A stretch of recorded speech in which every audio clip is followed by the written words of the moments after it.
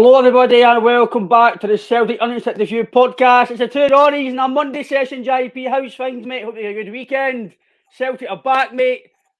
Pumped 6 goals for Hibs. Absolutely pumped, mate. Glad to have you back on. Two Ronnies, how's things, mate? Hi, cheers, mate. Nice to see you. Always nice seeing your wee happy face, mate. As you say, mate, the slump continues with the Celtics. Goal drought, as we were getting branded at one point there. Goal shy, lacking in confidence. I've heard quite a few words in the last couple of weeks here. But aye, as I say, the back with a bang on Saturday. And albeit a guy we've kind of, I don't want to say run down, but a guy we've kind of been saying for a while now. He's not been at the races and he's not been firing. James Forrest, he was sitting in 97 goals until Saturday, and then he goes out on Saturday and gets his century. So it was just a good day all round, mate, in all honesty. How's things been with yourself, mate? Bit hungover, mate, but we're all right. We'll get there. Like you say, mate, about James Forrest, obviously, could probably start on him, JP. I know we've had, since we've obviously had a few issues with this week with obviously yourself getting back to full health and stuff like that. So Thanks for bringing that up, mate. So we've had a lot of content this week. I know we've had a few people asking where you are, mate, but we're all back on now, mate. All good. Obviously the Leipzig game again, Hibs, mate, good performance. I think probably James Forrest could be good back to start, mate. To be honest with you, again, for me, I don't think he's been good enough the last 18 months or so. I think his stats, I tell you that. I know he's in and out of the team. He got his new deal. Some of us were questioning it. I was questioning it. I'm still questioning it. I'm not going to be that fickle because he won an amazing performance. That I'm going to say that's him back, and that's me a big lover again of Forrest. Yeah. Similar for me. I've always said you can only comment on what you see, and for that game on Saturday, he was brilliant. He done everything that you expect him to do. Well, he has done in the past. He was brave. He was taking guys on. He was running back. Which for me, I kind of the thing I used to think with Forrest was, I don't want to say he was lazy. I just thought tracking back wasn't his strength. Yeah. But on Saturday, he done that perfectly well. He was up and down the wing with Burnaby.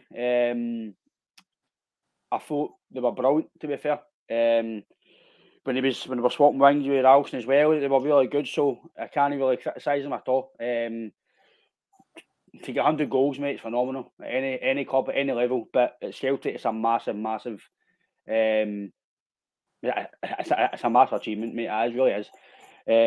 I'm a big believer when it comes to stats sometimes, but on James Forrest for me, the last 18 months, kind of his stats for me were deceiving for me because from the naked eye, I didn't think he was doing it. We all know that the new deal got to split the opinion, and you've got to trust the manager on his own opinion. But on this one, I didn't really understand it. But if James Forrest is going to be like this from now on, if that's him back to full fitness and that's him back on his A game, and he continues to be like that, then I'm not going to take back what I've said because I can only comment on what I've seen. But I'll take back. I can maybe see why the managers kept him. Then I can see that he's still got something in the team. But for me, JP, he's got to play on Wednesday now. There's no point in him having that good performance and then putting him on the bench because how's he going to get consistency back? He's not going to get confidence levels again if he's no playing. I know you're no class that he's getting dropped. It's a rotation basis with Celtic now, but I think it's a big thing. I think, JP, that he's got to continue to play now. And Wednesday, maybe the Saturday, maybe tap to the bench, but I think he's got to play some sort of role now because there's no point in doing that performance and then putting him back to the sidelines because he's not going to get back to any type of form if it's going to be like that. Yeah, I think that's fair, mate. I think a level of consistency is going to have to come into play in terms of James finding form again to the player that we saw when he broke through it as an 18-year-old boy. But Saturday night he was so aggressive in his press. He was on and off the ball. He was switched on. He was looking for the ball. He was looking to drop in off his shoulders. He was looking to get on the end of 1-2s. He was always involved. He was getting himself involved with play. He was going looking for trouble. Whenever the trouble was being caused, James was a part of it. And you could see the hunger in him on Saturday, I thought, Ryan, as well. I thought there was a lot of desire for him to get on the end of things as well and help out with Ralston with the overlaps and overloads down the sides. I thought his overall ball retention was superb. I love Hibee. When he's like that and he's at his point, right, and he knocks the ball about for fun. I love the outside of the boot passes he plays in the inside, catches defenders with that constantly. I mean, the big boy Porteous, he had to step out on 3 passes alone, and he just made them look like a big gooney. I mean, it was like, what are you doing, big man? You've got to read that a bit better, you know.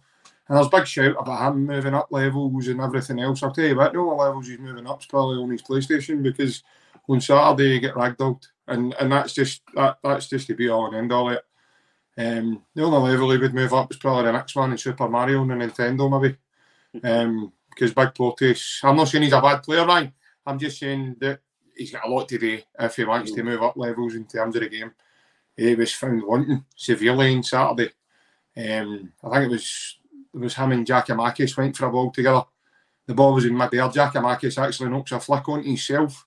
The two of them jumped for a ball and he bounced off the big man and nearly bounced into the middle of next month. Was lying in a heap. And then I think when he fouls Giacomakis, he has the audacity to then scream something into Giacomakis' his face when he's lying on the floor. There's a lot of that guy's game that he's going to have to improve before he moves anywhere. So I think we can put that one to bed for the time being. In terms of him, I heard a rumour the other day that we were linked to him as well, and you know that was going to be a dress rehearsal for Ange, but nah. As I say, I think Porteous would struggle to get a game in the Celtic team on Subbuteo right now, let alone the actual first team. But again, back to Forrest, mate, the form he showed on Saturday. But listen, this isn't the first time we've seen this with Forrest this season. I thought he was good the other night when he came on against Leipzig. I thought he was very good. He was getting by the boy, took the boy on a few times, good couple of crosses into the box. It's just a shame, unfortunately, up till now, we've been kind of goal shy in the Champions League. Our boys, I don't know whether it's experience, whether it's lack of confidence. Then you can say it's lack of confidence, but then they got and do that on Saturday. So it kind of really trips itself up. But no, it was really humbling, mate, to actually see a James Forrest performance, because I think a lot of the Celtic fans are more frustrated with James due to the fact that they know he's got some sort of ability. You don't stay with Ryan. You don't stay in about the Celtic first team fringes, mate, if you don't have some sort of ability for as long as the wee man has. He's been there now for 10 years. I think he's been at Celtic since he was like 8 or 9, isn't he? Through all the youth and all that and stuff. There you go then. So you don't stay in. No, I was just meaning down about the first team. Well, I think it was Lennon that gave. Was it Lennon that gave him his debut? It was Lennon. It was against Motherwell. Actually, the Motherwell manager. Right. He was the boy that was marking him when he scored the goal. He was the boy that was running Stevie Hamill. No, I agree with you, mate. You've got to be at Celtic for to get through the Celtic youth system. You've even guys like Mikey Johnson, etc. You've got to have some sort of special talent, get into the first team and play, because Celtic's a very, very hard place to go and play a football. As you said, Mikey Johnson there, I've heard he's getting labelled the mini Messi in Portugal. Supposedly he's doing well. Apparently he's turning it up for Guimarães. Let's be fair as well, mate. That's no a damn scrubby league. You've still got Benfica. No. It's a decent standard he's playing at, and he's obviously getting game time. Again, he's another one, JP, that you hope that the loan spell will maybe help him. Ange gave him a new deal as well, before shutting him out as well. So I don't know how long, I think it might have been a year or something, but he gave him a new deal to then from another one for him to go and prove himself. I think it was a new deal. I just obviously, I don't know if it's a bit of loyalty also, but to maybe come prove yourself. But I do agree to play with Celtic. Again, I know we're criticising Forrest for not really performing. We're criticising Johnson, criticising these guys. But when you take away like your actual Celtic hat and you look at to get to Celtic's the first team level, to get through the youth levels and then get up to the first team, you must have some special talent, because that's just for me, that's a given. To get into the Celtic first team, I think you've got to have something special. I know Kieran Tierney's he's a guy he's like the poster boy, you know. They're the McGregor, they're the poster boys for guys to get through. Ralston now, there's just some of the guys that are coming through the system, and Ralston's done really well, but McGregor's a special talent, Tierney's a special talent, Johnson's obviously got ability. Yeah. But is it the confidence? Is it the fitness? Is it his body? Again, we don't know all this. We can only see what happens on the park and what we hear for social media. We don't know the ins and outs. But in terms of agreement, I think some fans, even myself, sometimes you need to take a step back and that's to realise to get to the level these guys are at, and the stats he's done, it is really phenomenal. And he's basically, I think it's 100 goals. So he's basically averaging the 10 goals a season. And it's not what he's no continually played. So I think he scored every season for Celtic. He's come into the first team, but that I know is phenomenal. So I do agree, that he's obviously got a lot of ability. For me, I've never thought he was this special player. I've never thought he's not somebody that ever got me excited to see, like the Jota. I know it's a different kettle of fish, right? But you're excited. But before he started, I don't get like that with him on the ball. But that doesn't mean he's not a good player. He's just he's different in that sense. I think maybe because he's Scottish as well. See if he was maybe Portuguese like Jota, then he might be, this guy's brilliant. Somewhat I came into was another podcast we spoke about. If Taylor, I can't remember what game it was.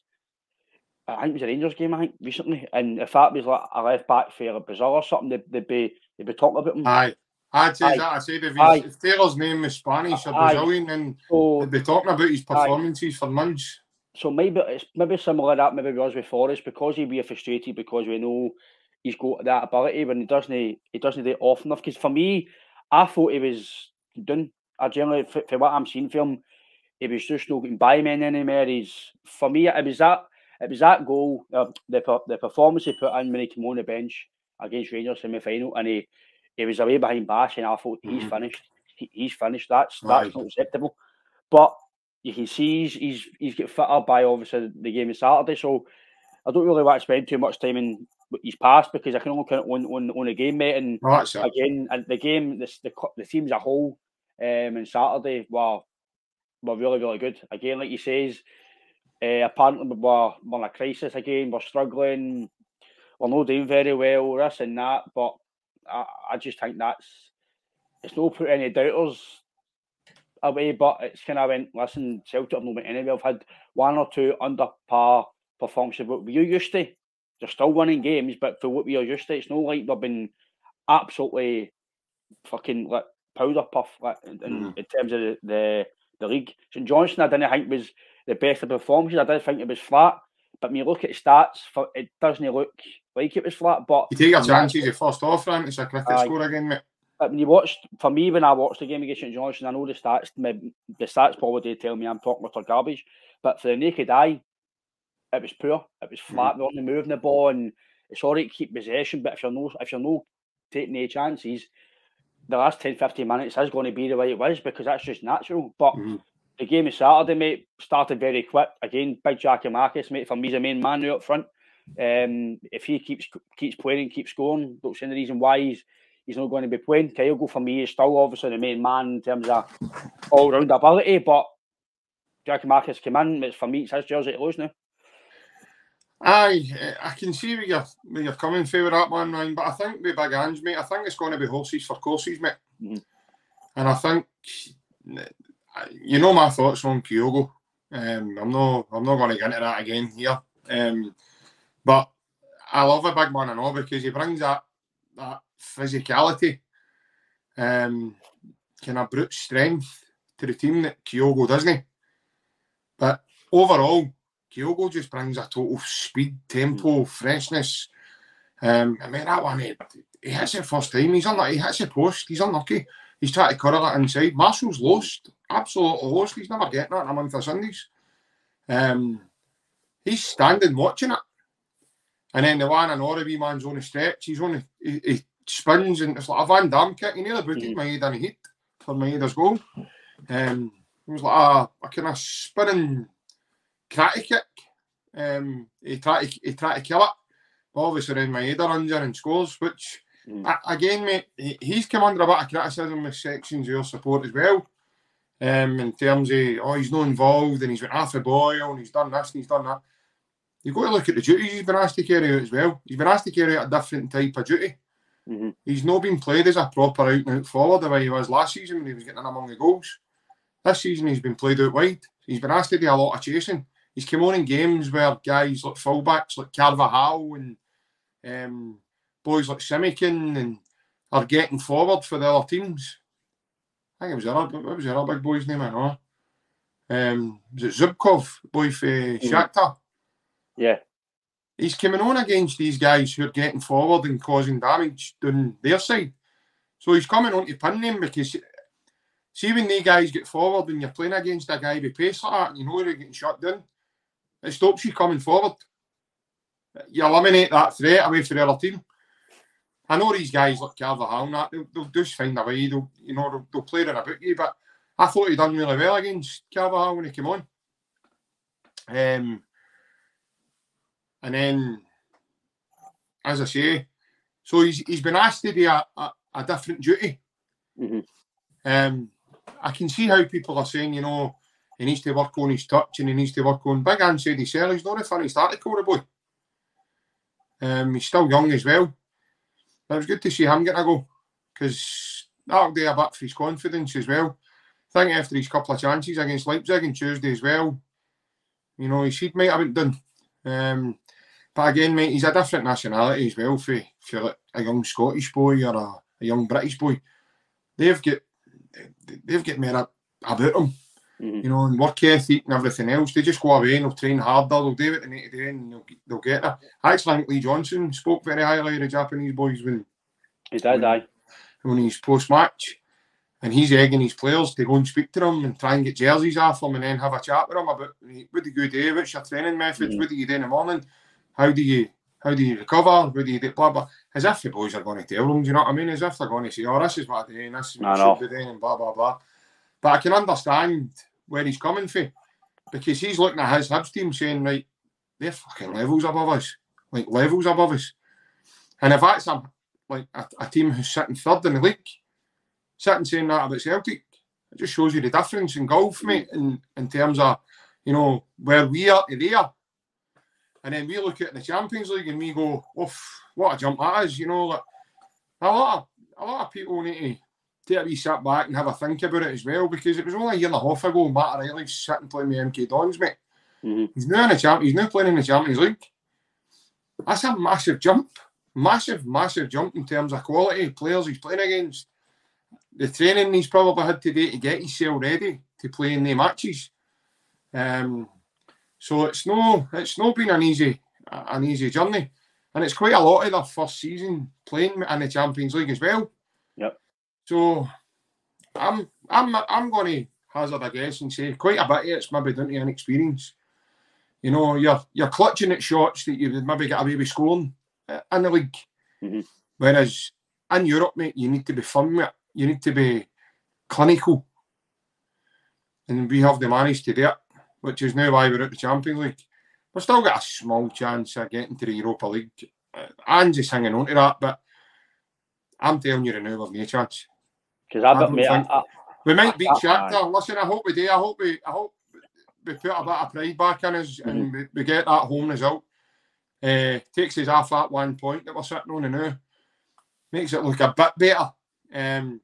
But we ain't going to Madrid to beat Madrid in the Bernabeu, mate. It's just not happening. Unless Madrid put it under 13s, we might even only keep the score down to 2. Because they're under 14s on that bad side, I know I heard. But no, as I say, it's one of the things, mate.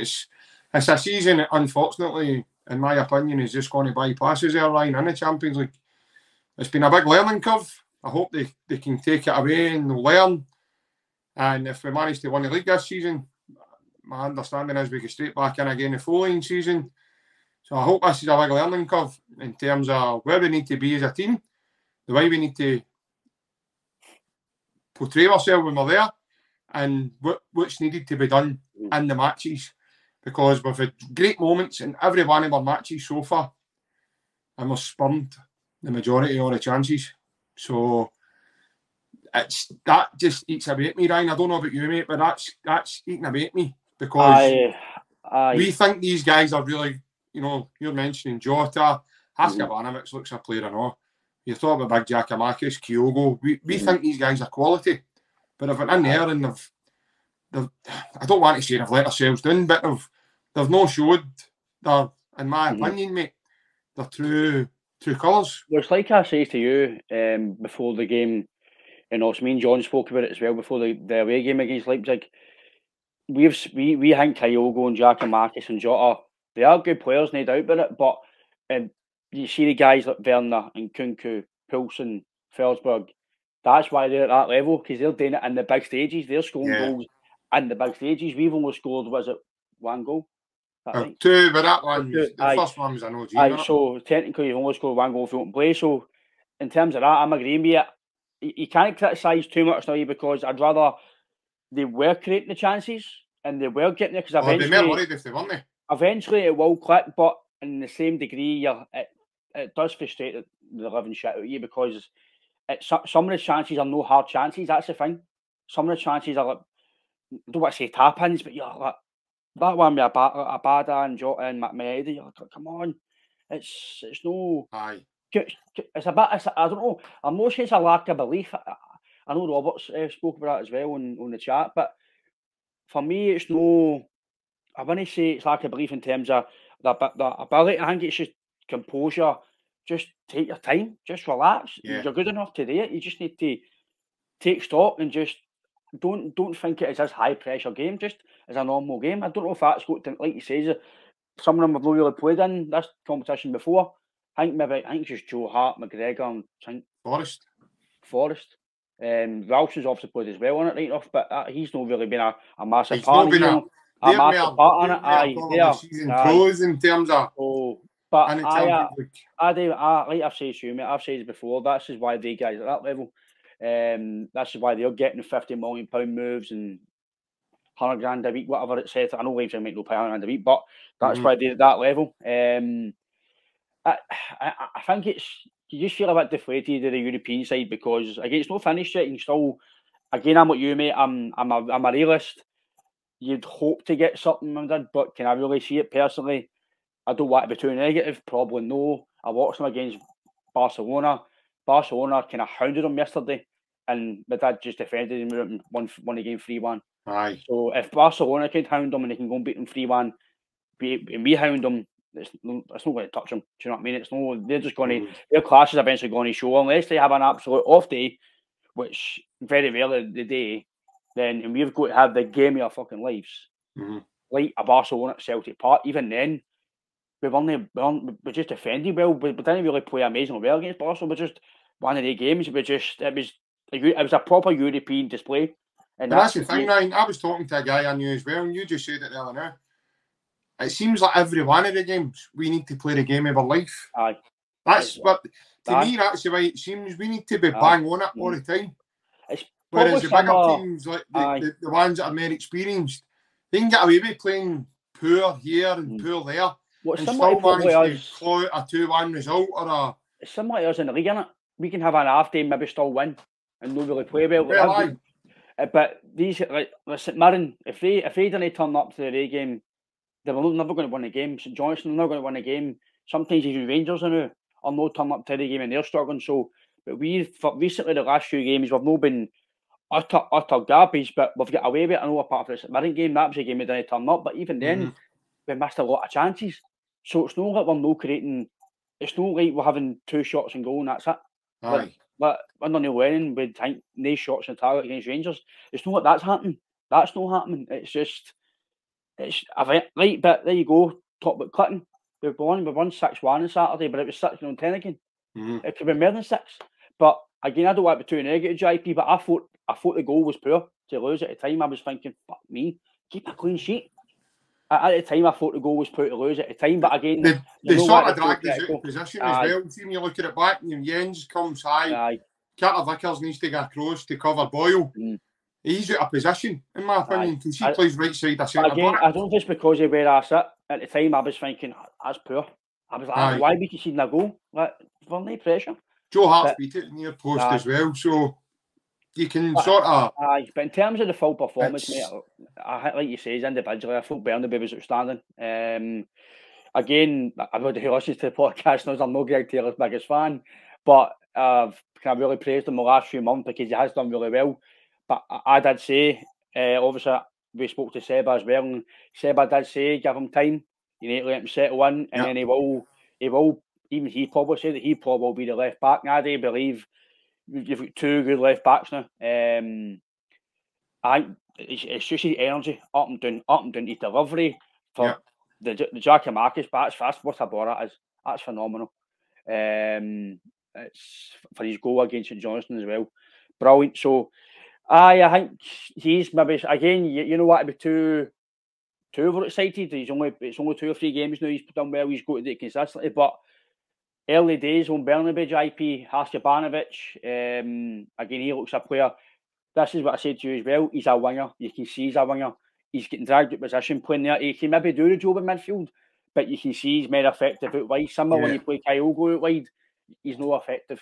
He's just a waste of jersey playing Kyogo left because he's not going to be the same effective player. But in terms of Hašabanović and guys like Bernabeu, mate, it's very, you know what, too ahead of yourself, but for the future, mate, in terms of the next few months and obviously not the next year, they guys are just going to get even better. Yeah, absolutely, mate. Bernabeu's an absolute flying machine. His delivery is better than delivering just put together. He's it's a pinpoint accuracy, and I'll tell you what a big target Jackie Marcus has to hit, and he's not failed to date any time he's tried so far. Hope he doesn't disappoint me now and does it in fucking Wednesday week, see us.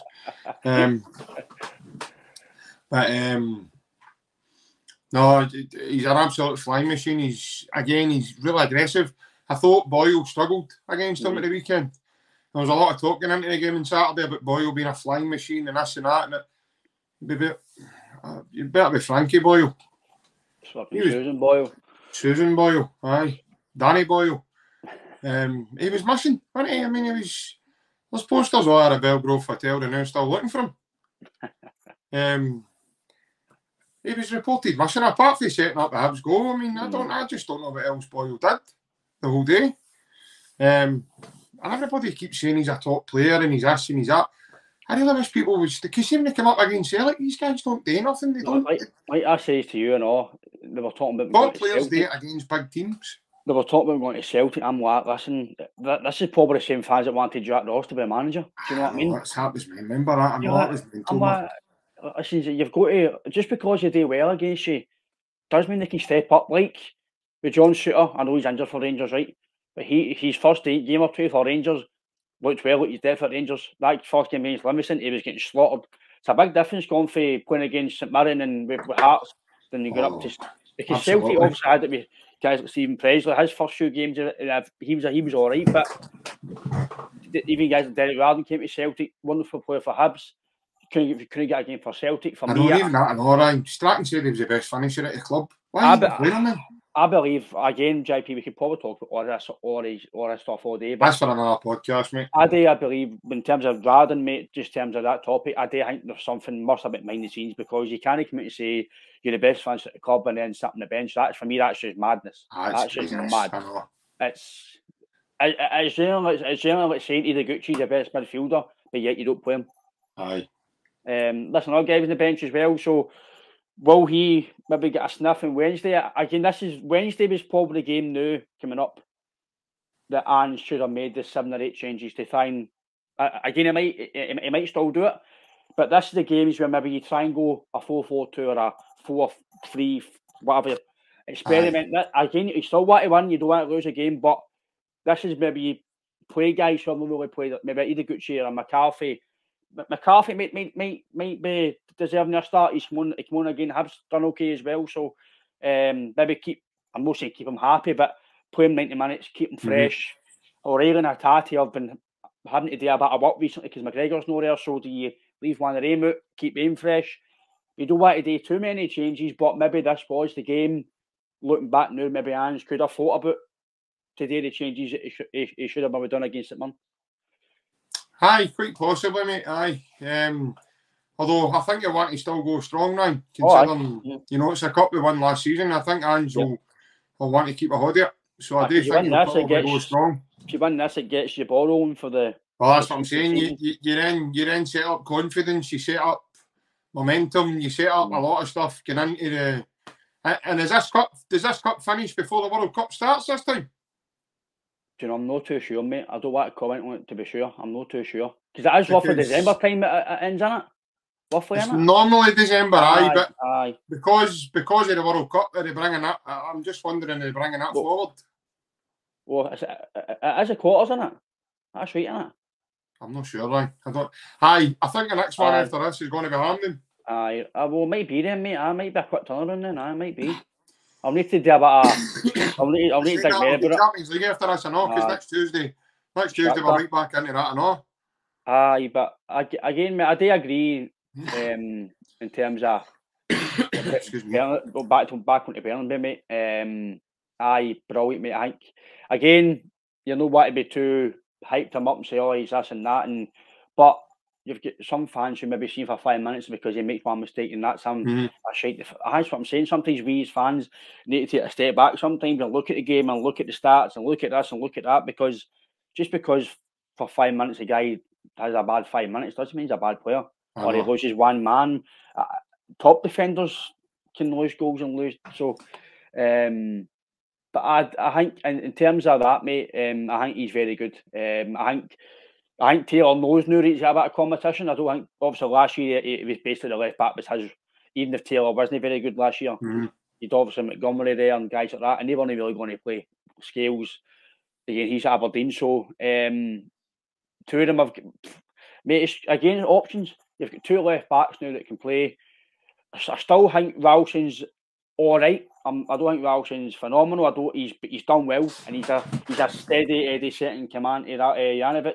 Again, I thought Janovic against Leipzig wasn't brilliant for the goals, but that for me doesn't mean he's a bad player.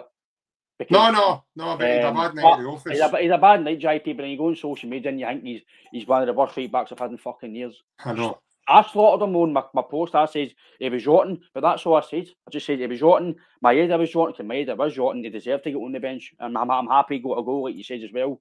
That'll help him, because it was at the time I thought, oh, he's just nearly missed that. But then when I look back, it was a brilliant finish. So, in terms of that mate, is a lot of positive ways, a lot of positive going forward that way, mate. No, it is, because then obviously the guys who were squad players. Because Bernabei wasn't getting a sniff up until recently. He brought him on again, obviously, in the Tuesday game against Leipzig, and brought him on at left wing. So the more and more he plays Bernabei, I think the more and more Ange is even starting to see about, how he injects an energy into the team as well, like going forward. He's certainly a lot faster than Greg Taylor. Distribution-wise, is still a bit. I still say Taylor's been playing like a fucking playmaker, right? He's been playing like a sort of number 10, finding holes and passes and defence splitting passes, and in my opinion, Taylor's done nothing wrong at all. He's done nothing to warrant all of a sudden being wrapped out of the team. Would I be surprised? Probably no, because of the way Bernabei also can play now as well, what we're seeing. Again, it's all to do with consistency. There's no point giving a guy a couple of games and then he's out for 6 weeks and you don't see him. But then again, you can't play two left backs, you can't play two right backs, do you know what I mean? So it's a kind of, he's 6 man, half a dozen, isn't it? With Big Ange in his thought process here. I do think we've got two very, very good options now for the left side. I wouldn't be bothered, whatever one starts, whatever one doesn't. I think a lot of fans will be surprised overall if it come the Champions League games that it isn't Taylor. Just by the way he's played. because we were all worried at the beginning, and we all thought that Burnaby was going to be the number one, and we were all thinking that Taylor was coming in and he was going to have to play second fiddle to Burnaby, and we thought Taylor wasn't up to taking his game up a level. He's took it up more than one level. Do you know what I mean? He's went to a new height with the whole thing, and that maybe just by the fact that we've signed Burnaby that's took that to happen for Taylor to go, hold on a minute, you're not getting my jersey. So, and that's brilliant, superb. Same with Alston. Anytime he comes in, he doesn't look out of place. He looks as if he's very comfortable. He's always very fit and available, Ryan, as well. Not to start with Alston. He's always very fit and available, and he's always ready to go, and he's always eager to please when he is there. So, long may it continue, mate. As I say, we've got the makings of a really good squad now. And it looks like Ange is going to have to play the squad as well to overcome the amount of games that we've got in our schedule. I think the big man's mentioned that a few times as well. So I wouldn't like to hear a lot of moaning now for your fans saying, "Oh, why is he changing the team a bit?" Because he's if you listen to his pressers, he explains to you why he's changing the teams. Because he doesn't want to keep depending on the same 12, 13 guys that he had to debut at the beginning because the squad wasn't big enough. And before you know it, Turnbull's out with a hamstring injury and Kyogo's out with a hamstring injury. So there's two of your main men out straight away. But we had to cope through that, man. We had games that the league just didn't stop just because they were injured. We had to cope. We had to get through it. And last season was just a total miracle what that guy worked in terms of how he gets through quite a lot of that season with a very, very narrow squad. It's like, when was the last time JP? Sorry to cut you in, but it was just because that's right, mate. I was finished anyway. No, I swam my head there. Because you're talking about it. When was the last time we had a proper, fully fit squad for 3, 4, 5 weeks? No injuries with the squad just there. When was the last time we had? I know McGregor's out now and Iriguchi was out. When was the last time we had just say the 18, 19, 20 players who play in and out consistently? Pre-season? No, but during the actual season. All right, maybe at the beginning, remember, we had a week, before the Champions League, we had a full week to recover, remember? So, we've never had, like you said, apart from pre-season. No, for a great period of time, no. And obviously, the other side of the city, they're feeling the effects of that now. Injuries, because they're struggling with injuries-wise, and like we were last year. But when we done it, we were hopeless and no good enough and this and that. But again, mate, that's... Everybody likes to sit and glass sushis, Ryan, and throw stains at everybody else, mate. It's the way of the world, mate. But I do agree with you, mate. I think it's actually back in the point you said about, obviously, the Hibs manager. I think he took a bit of jip for some people for what he says, but I liked what he says. He was honest.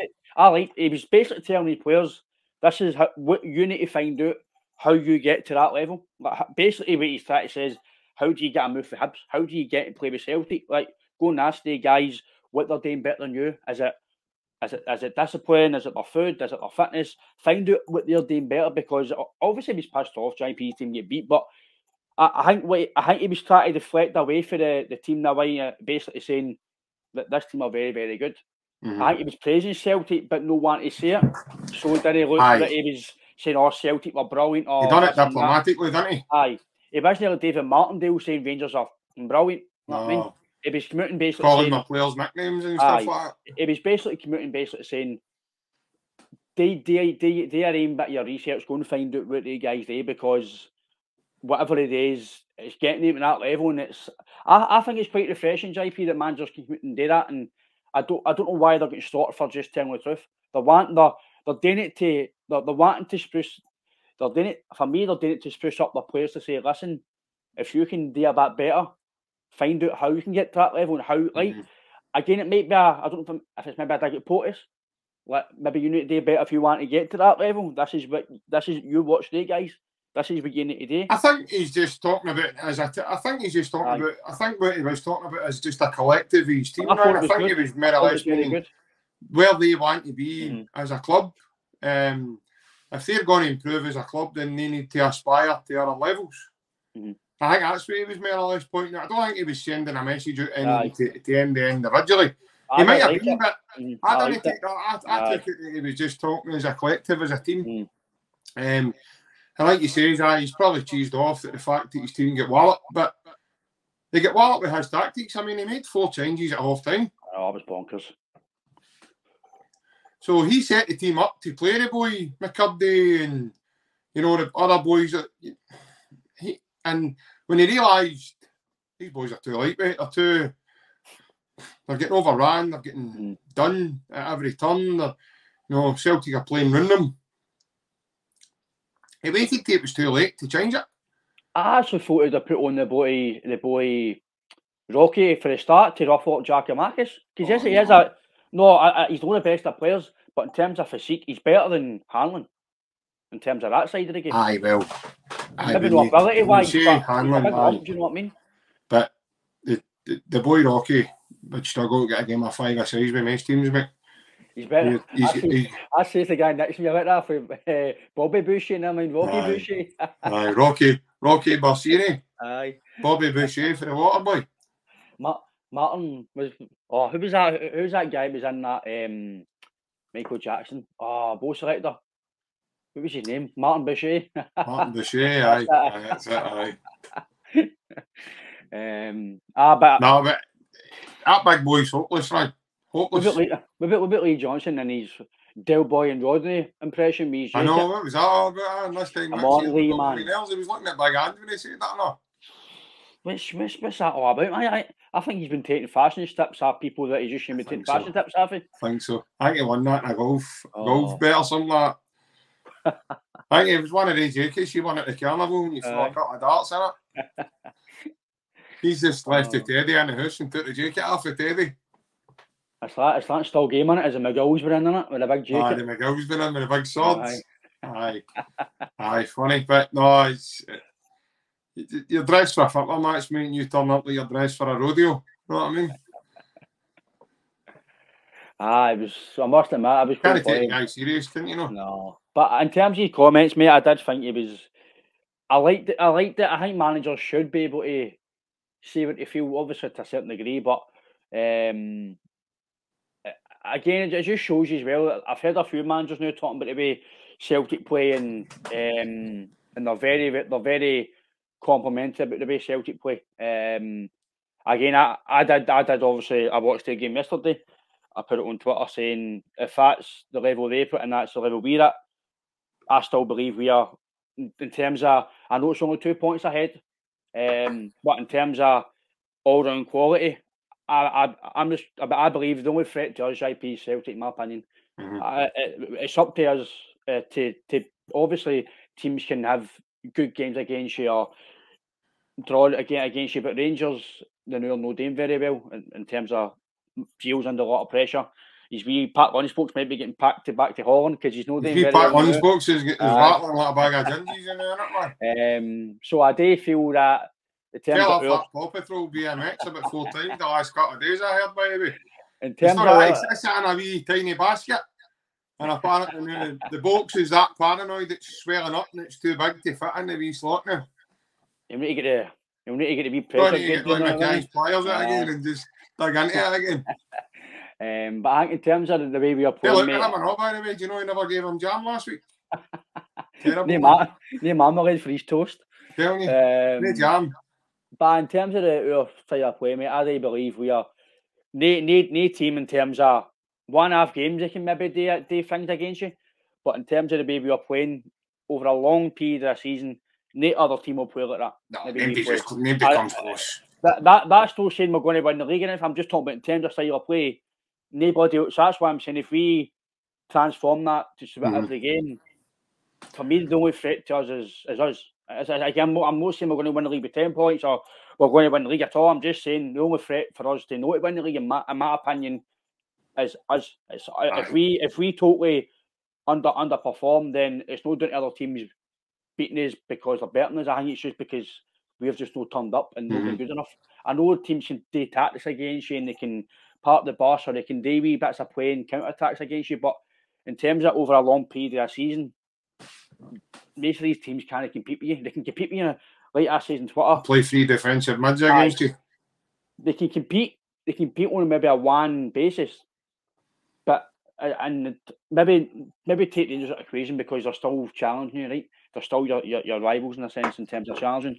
But most other teams like Hibs, I thought Hibs were going to come and actually try and play a bit of football, and we just blew them into the water. And Hearts obviously got a bit harder game in the weekend, but I thought they did play a bit of football, Ryan, and then that was it. We took the ball off them. Aye, that's what I'm saying. So again, there'll be a big, obviously after the game on Wednesday, there'll be a big hoo-ha about the game on Saturday. Hearts are best. By the way, VAR. VAR, aye. That's another team, by the way. That Robbie Nielsen is not been under threat, but he's not doing very well now. Results haven't been good for Hearts now.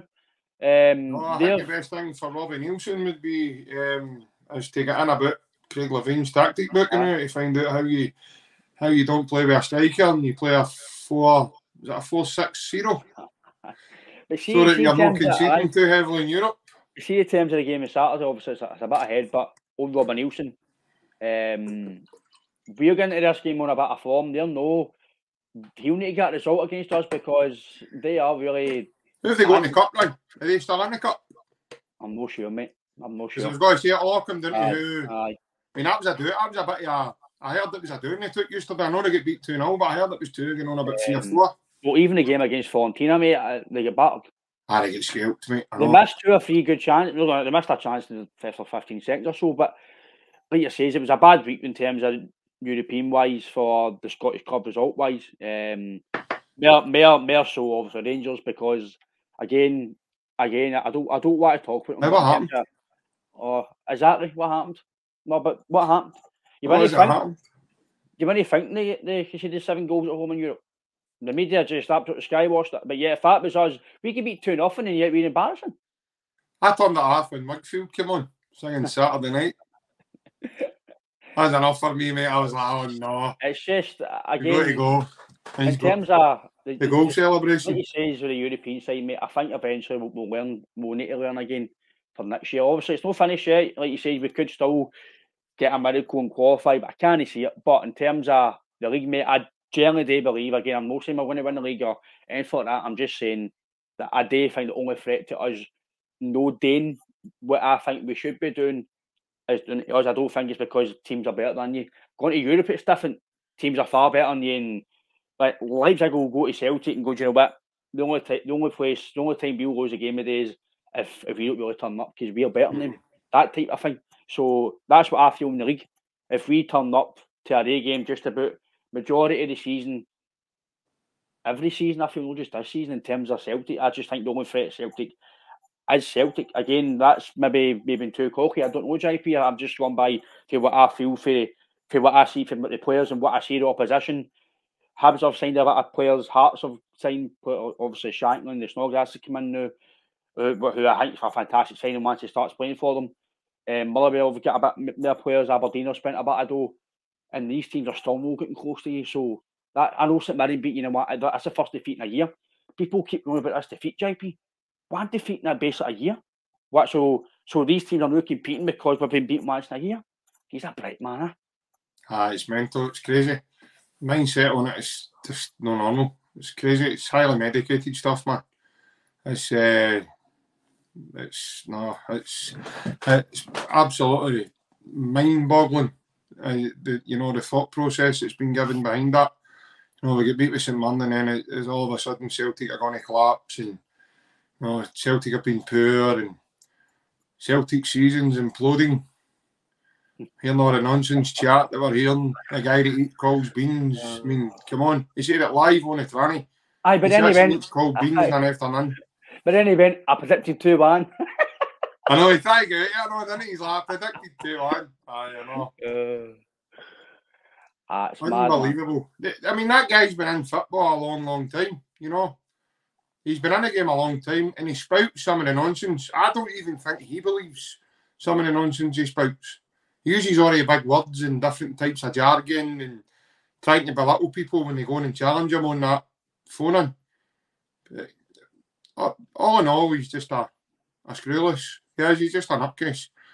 And he's probably one of the guys you would say is worth a watch in terms of half the shite he talks isn't true, and the other half's hard to believe. So it's kind of, you know, it's one of the ones. But no, it's mental. Like you lose one game, you're talking about, you know what to say. You're going to win the league. You know what to say. You're just talking experience, right? You're talking experience, knowing the manager we've got now, knowing the way the players work, knowing the way, you know, knowing the way the manager works. You're only talking through experience. He's not going to let him slip away and take the eye off the ball. A lot of people are hoping he does, by the way. Mm-hmm. That ain't happening. See if we do get knocked out of Europe, right, and if we don't make the Europa League and all these possibilities are all still living, okay, fair enough, but I'm trying to be real. We get knocked out of Europe altogether, we will put, I've got total faith that we will put our foot to the flare and we will go and wrap that league up. We will. That'll be the next sort of mission statement for the manager. It'll be try and go, and because you've got McGregor coming back after the World Cup. It just seems long, Ryan, because the World Cup's still to happen. It's only a few weeks, really. It's actually only a few weeks he's injured for, Ryan. It just seems ages because the World Cup's still to happen, and it's going to be away into December before we're back in domestic football. But McGregor's back. Probably going to have Starfield back, you know. If no these round of games that we've got coming here. I'd be surprised if we don't see him before we break away for the World Cup, to be honest. And then you're looking at a wee break, and then they go for hot weather training camp out to Portugal are going. I would imagine come January there'll be signings. Ange is very proactive. He likes to get things done his own way. He likes to get things done early. We've seen it last season, mate. Went to Hibee morning and we'd announced the 3 signings of the, you know, Maeda, Idaguchi and Tatati. We were all buzzing straight away. We were all, yes, here we go. And after that, was no long after that, was Matt O'Reilly. And it was just, again, the boys just came in and hit the ground running. Apart from Idaguchi, he's about the only one that's not really had a chance, really. First game he got injured and he's been kind of hit with a couple of setbacks since then. It's kind of hard to judge a guy whether he's going to be a player or not because he's not really had a chance. Same with Abelgard. He's the same. He's come in at a time where he's been behind the team. So he's come in and he's having to play catch up. And Giakoumakis was there last season, Ryan. That's what happened to him. Yep. You know, you never seen a form of Giakoumakis to a wee bit down the line in the season last season. Talking about form as well. He's still funny. He's top scorer in the league, mate. What about Aaron Moyes' performance as well Saturday? Aaron Moyes, I mean, in my opinion, Ryan, Aaron Moyes, people say, you know, he's been crap, he's been this, he's been that. Aaron Moyes been really, really steady if he's come in as well. I think because he's not as quick as some of the boys that he looks no good enough. But you see in terms of his distribution, his quality, man. Oh, CDB football brains quality. CDB dinks out wide the hits, man. It's fucking brilliant. It's football man. brains quality, Ryan. I'm not there was one he played in the inside of the defender. Haskabanovic nearly got on the end of the weekend. He just hit it that wee bit light and the defender slid in and hurt it out off Haskabanovic for a goal kick. I think it was a boy. Oh, what's his name? He got booked against Hearts in the cup semi-final last season. Is it the boy Scott? For Hibs? Aye. Big midfielder. I think it was him that hurt it off Haskabanovic. Our fans are shouting for a corner. It was the first half. And then it was after that Haskabanovic got took off at half time because he's got some sort of an ankle knock he's had for a couple of weeks now. And they'll just want to monitor him. And again, he's not played a lot of football either. He's not played like 90 minutes consecutively. So, but that's where we are now as a team, Ryan. It's the new guys are still trying to bed in and get used to the boys that were there all last season. So it's all for the grab, mate. And as I say, you add to that again in January, it's only going to be good. I'd imagine it's going to be quality because Ange isn't going to add a project signing when we're not going to see him for 6-7 months. Ange will want to add somebody who's going to come in and make a difference to the first team. There's already chat about Welsh going out loan now in January as well. But maybe Ange looked at that option to maybe put him out on loan, maybe bring in another centre back to help boost the numbers in there. I think we need another maybe 2 or 3. Personally, I'm not going to say positions now because obviously I'll tell you when we're not recording. I personally think we need another 2 or 3 to really help us to kick on for the second half of the season. That will just take us that wee bit further away from everybody. Just another wee injection of quality. That'll just kick us on. I think we need another striker. Personally, I think that's one position we need. I do think we need another out-and-out centre forward. I think Kyogo and Giakoumakis need a horn because whenever if they take a dip in form, there's not really anybody else you could look to go. Well, really, I'll only go 2 strikers because Maeda's not a forward to me. I don't know. Again, this is no quite me saying he's straight or anything like that. But I don't know if he's a winger, is he a striker, or do you just let him free roll and just do the work for it? Obviously, Ange's obviously got him assigned to doing things on the park, but for what I look at him, his finishing ability is no the best for a striker.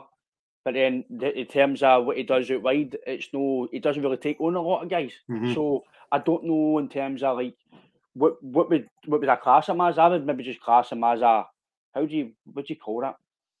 No a 10, just like a floater. Just let him high pressures. Like in a half position. Aye. I know what is because I know a floater's kind of a disrespectful thing when it comes to training. I just let him go to floater. He's pissed. No, it's not in terms of that. I just mean.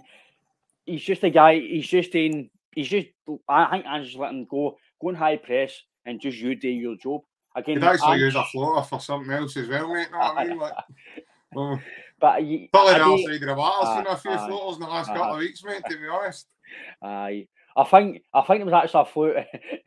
Actually, there was some floaters at the end of the game, and they meant to clap the fans, and them stuff. And they realised, we need to clap the fans and realised they'd all turned into chairs. Aye. Not turned into blue chairs, man. I see, he got a blue jacket on. In fact, he's got a blue jacket on. So is he. But in terms of, like you said, Aaron Moy, mate, I did mean to mention him at the start of the pod as well. I thought he was really good. I'm not going to say that he's shut anybody up, but some people should be realising you don't play with Australia every week when you're fit, especially even when he wasn't fit and wasn't playing. He was playing with Australia, so that tells you how much he's thought of in terms of them as well. In terms of the midfield, mate, we've got a lot of options now. Even McGregor's again because you beat Hibs. I don't think McGregor's still a miss, but you don't because you've won the game 6-1. Nobody's talking about McGregor injured anymore. No, because you've won that again. Maybe against Hearts, it might be different because you'll miss that battle at Tynecastle, but. There's no qualms about McGregor. It's only really when you're losing games, we miss him.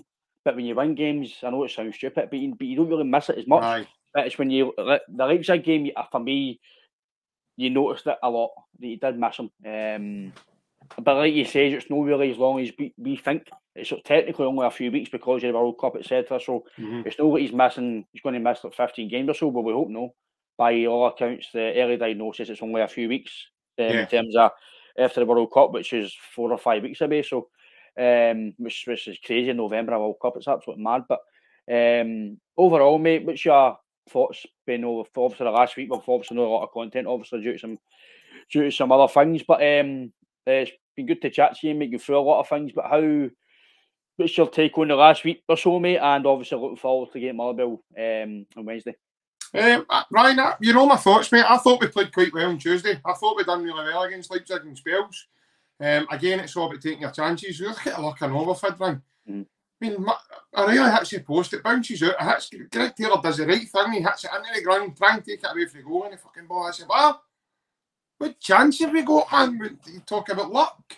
I know. And then Maeda's header goes by the post. So, and then Maeda obviously he's at wee chance right at the start as well. And there was a couple of chances Kyogo were at header. I know where the one Haskabanovic floats into him. But then I've watched that back on the telly, and I do think VAR would have flagged that and I've had that right in the goal. I do think VAR would have flagged that and chopped it off, to be honest. because he's about maybe that offside. It's mad that the rules now, but on it, he's an error offside, if it makes sense. Well, that's it. I mean, these are these protocols now that we're going to be. You're probably going to find it's going to flag up a lot now, come the weekend onwards, especially in Scotland. Because there's got to be a lot of stoppages in games. You know, the game's not going to flow, and maybe the way the game, we're used to the game flowing. The first wee while, I know, I would say to every fan that's maybe even listening here or, moving forward, expect a lot of teething problems. There's going to be teething issues with us. There's going to be demand every week for it to be scrapped, this, that, and it. Rip it up, toss it in the bin. They've spent a lot of money on it, mate. That ain't happening. They've built a big centre at Clydesdale House or something it's called. And it looks state of the art. I mean, don't get me wrong, it does look state of the art. But it's the same morons who used to be referees, in my opinion, that are still operating that technology. It's got to be. All you've done is made them even more dangerous. It's got to be, again, mate, we could probably talk about it on a podcast during the week about it again, obviously leading up to it, but I do believe that it's got to be maybe referees that know maybe in the league or in that are doing it, because that takes the, I don't want to say a bit of bias out it, but I'd rather referees that won in the league done it. Maybe guys who won and included in the league. If that makes sense. I think the good thing on Orion is it's Hawkeye, so it's the same system they use in Europe. That's what they've done their training based on. So it's that Hawkeye system that they've got now. But in terms of moving forward, right? You know myself, mate. I just want to see us kicking on and try and win as many games as we can, mate. Try and go on another run if we can, and just try and batter into, getting as many good results, good performances, hopefully along the way. Performances probably under the main thing. You just want to see results. Results put pressure on now. Results like Saturday certainly put pressure on, as we've seen yesterday. I think, there'll come a point again where it will come into question, and I just don't know if a certain team are going to be up for they're going to be up to get it out of the line. I don't think so. Going what I'm seeing now, it's a long time between now and January. There's a lot of football still to be played as well. So I think just moving forward, I'd want to see us win as many games as we can, do as well as we can, and gain the experience needed in order to try and go back into the Champions League next season, in order to do better than what we have done this season. Maybe no in terms of performance-wise, because I think we've played quite well. And all you need to do is look back. You've Ancelotti, Marco Rose, the Shakhtar manager. You've got even players like Forsberg and Kunku, Timo Kroos, Tony Kroos, Luka Modric, all talking about is saying, how well we've played as a team, the manager we've got, blah, blah, blah. That's not coincidental, right? These guys have just come up against us. They've seen it. I think they got a fright now, and I think some of them, wow, man, that mob have got something about them, you know what I mean? I think a lot of people look at this league and just, it's a backward kind of fucking league, it's crap, it's, and I think boys like Hatate and other boys have done well, they've showed up really well in some of the games. It's just been a shame as a unit, and as a collective, we've just not been able to, kick on in terms of getting a few goals and creating the chances and scoring the chances. But that'll come now. It'll come. But as I say, you need to gain experience. But then, what do we know, mate? Come January, come the summer, the fucking squad could just go because it's just going to. It's just all the players are going to get bought off us, and then Ange needs to rebuild the thing again. I hope that doesn't happen. I hope Ange is wise enough to either have an alternative in place, whereas if a player is going to go, he's got somebody in mind who's going to come in and replace him, or he doesn't let everybody go in bulk. He does it in a period of moderation. But like you say, the boys like Carter Vickers and Jota, I think the boys are safe now because they're just signed their deals and they're just here. It's boys more like I'm talking about, maybe Juranović's and some of these boys, maybe Matt O'Reilly, because there's a lot of chat now about teams like Man U and Arsenal and Newcastle. They're all up watching him. I mean, we were just rumoured there with a guy called Hitchin, scout guy. Mm-hmm. Little do we know, mate, he could be working for another club down south. Might have been up watching. He might have been up watching Matt O'Reilly. We don't know. Or somebody else that was on the team.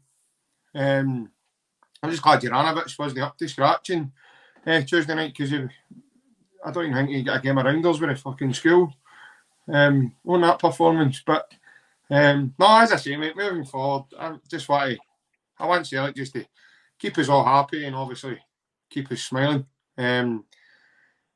I'll take a wee bit, make us smile, mate. I'd imagine, know what I mean? We've got one another for that, so. But no, as I say, what about yourself? Aye, just same as you, mate. I don't want. It wasn't a wee blip we had. It was just obviously 2 or 3 games that we all know in football. It happens at any level. You can go through periods of 2 or 3 weeks and not really playing well. It happens. Injuries, suspensions, and just guys not really turn up. That can happen. It's football.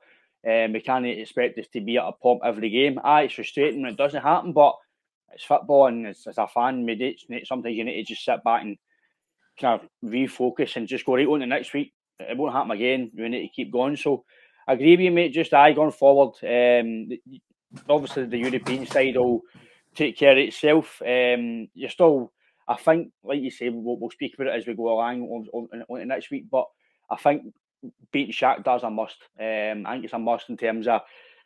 No, I want to say getting pride back and just putting a wee bit of a stamp on the group in terms of getting a result at home, because if you're not getting a victory at all at home, it's no embarrassing, it's no ridiculous, it's just not really good enough. You expect to get at least 3 or 6 points. Well, but we were expecting to get, not expecting, but you were really hoping to get 6 points at home against Leipzig and Shakhtar. It's not happened. Still got a chance of getting 3. You've still got a tiny sniff against something Bernabeu. If it's going to happen, no. I've seen worse things in football happening. Aye, a lot. Football these days, anything can happen. If Sheriff Tiraspol can go to the Bernabeu and win, we can do it. If Club Brugge can do what they're doing, we can do it. But can I really see us going to the Bernabeu and it's taking a wee bit of time for Club Brugge to be where they are. Club Brugge have had to build over a period of a couple of seasons. They brought in 60 million and have spent 40. We can't do that. Do you know what I mean? Aye. We can't spend 40 million pound in players. And the chances of bringing in 60 million pound, you need to sell 3 or 4 of your big assets. No, surely that's just a pair of Juranović's books. Come on. Well, it's probably, let's be fair, it's probably Cal McGregor. That's what you're talking. In my opinion, if guys like Declan Rice and that are going supposedly £100 million, so what's McGregor then? Captain of Celtic. Greg Taylor's now flip-flops. Aye. Moving forward, mate, I'm the same as you.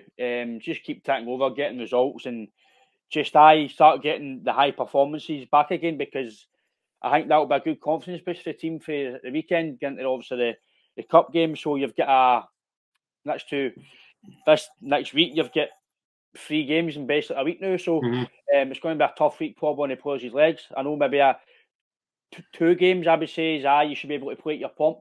But 3 games in a week, sometimes, we all know that's high level, especially playing Shakhtar. This is where he will, I think, use your squad a wee bit this week. Obviously, you don't want to change too much. But mate, agree with me in terms of moving forward, keeping us all happy and getting results. If anybody please likes the content, please subscribe to the YouTube channel, and you'll get a wee notification when you click your bell when we go live, and then a YouTube video to pop up. Me and JP is obviously on Twitter as well. The page is obviously on Twitter as well. Type in the podcast, it'll turn up on Twitter. We're on TikTok as well, and me and JP are on Instagram as well. Just type our names in and you'll get us on that as well. But anything else for yourself, JP, before we end this Monday session with the 2 Ronnies? No, mate, that's all I can think of. Believe it or not, my mind's went a blank. First time for everything, I suppose, mate. But hail, mate. Hail, mate, and take care. Cheers.